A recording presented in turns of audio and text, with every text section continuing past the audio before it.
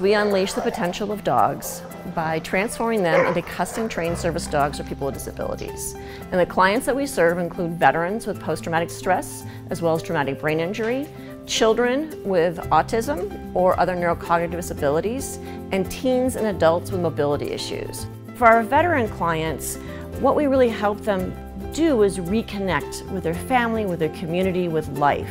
Veterans do so much for us, right? They allow us to live the life that we live, and they give so much. So we want to give back. Good girl. So we only use positive reinforcement training. We want our dogs to wag when they work. On the ground. Take. If a dog is going to be helping a person in a wheelchair, they're going to pick up those keys or that remote. Yes. Good girl.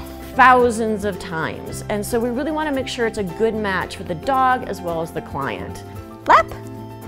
Yes. It takes about $30,000 to train a service dog from start to finish, so it's an expensive process, but our dogs are custom trained for that client, and they will then work with that client for 8 to 10 years. As a nonprofit, Freedom Service Dogs is absolutely dependent on donations. We are grateful to Security Service for their support. Again, as a nonprofit, we cannot do this work without the support of corporations and individuals in our community. Good girl. We do this as a team. We come together and really work with these dogs to, again, just change the life for that client and their families. And we could not do it without you.